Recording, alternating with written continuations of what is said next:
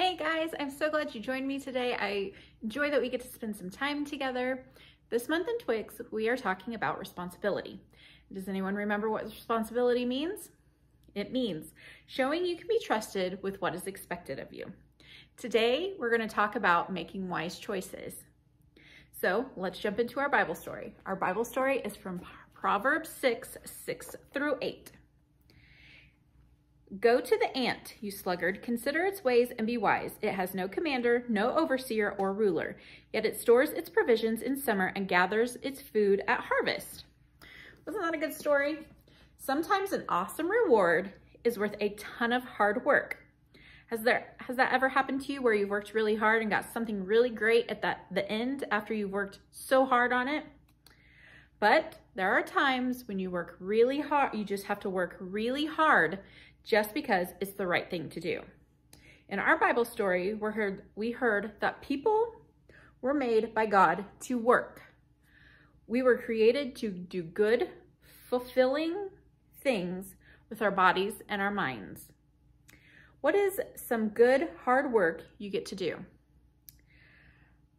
Let's see, let's think about it. Maybe play with your siblings. Maybe some of you are old enough to cut the grass. Maybe some of you have to take out the garbage or make your beds or clean your bathrooms. That's all pretty hard work.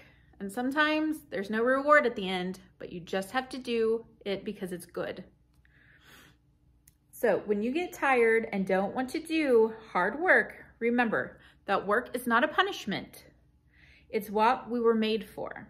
So find a job to do and get to it. So before we say goodbye, let's try our memory verse, okay? I hope you're working on it. I'll say it once and then you join me again, okay? It's suppose you can be trusted with something very little, then you can also be trusted with something very large. Luke 16:10a. All right, join me this time. Ready? Suppose you can be trusted with something very little, then you can also be trusted with something very large. Luke 16:10a. All right, as we close out, let's pray. Ready? Dear God, thank you for the opportunity to work hard. You know that every small thing we do each day can be used to show your love to others. We ask that you help us to see ways we can work hard this week and that we would be excited to be a part of a purpose that is bigger than ourselves. We love you in Jesus' name, amen. All right, guys, thanks for joining me today. Remember, work hard this week in everything you do. And remember that Jesus loves you. Bye.